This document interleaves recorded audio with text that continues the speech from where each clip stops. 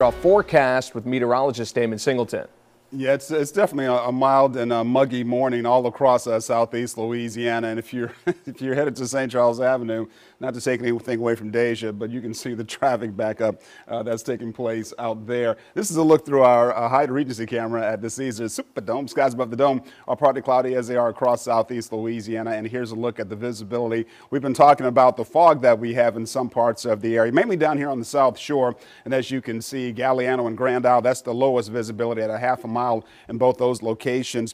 The visibility has dropped in Homa another mile, so they're at 3 miles. The rest of the area, the visibility is at 10 miles. At the airport right now, 67 degrees, some partly cloudy skies. The dew points, as I mentioned, 1 degree away from the actual temperature, so the humidity is very high. The winds are blowing out of the southwest at 9 miles per hour, so the faster the winds are blowing, the less of an issue you're going to have with visibility, even though you're probably going to see some of that mist that develops with this type of situation, this type of weather. Out of the west-northwest is 7 miles per hour from Bogalusa, where the skies are also partly cloudy. That high-pressure ridge that we were talking about yesterday has kind of slid a little bit further to the southeast, but it's still in place across the southeastern part of the country, keeping all the rainfall at bay for the most part. It's bringing us the southwesterly winds that we have this morning. All of us across the southeastern United States are in the 60s and the 70s this morning, and just to the north of us, in the Tennessee Valley, the temperatures are in the 30s and the 40s.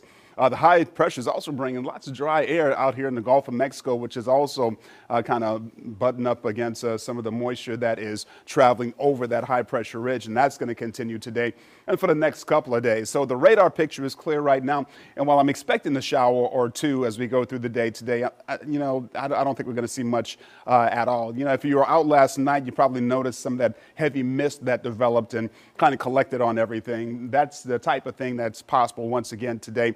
But otherwise, I'm not expecting much in terms of rainfall. And the model's not picking up on a lot of potential. Every now and then you'll see little green splotches, and that's the rainfall that I'm talking about. It's a possibility for today. Not more than that. Wednesday is looking like a great day as well with some partly cloudy skies.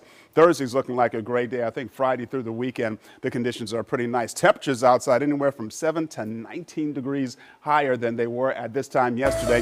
This afternoon will be in the upper 70s, low 80s. Some similar numbers for Wednesday and Thursday. Similar numbers for Friday and Saturday. Keep in mind that the normal high this day, this time of year, Deja, is 68 degrees. Well, we are coming in hot, Damon.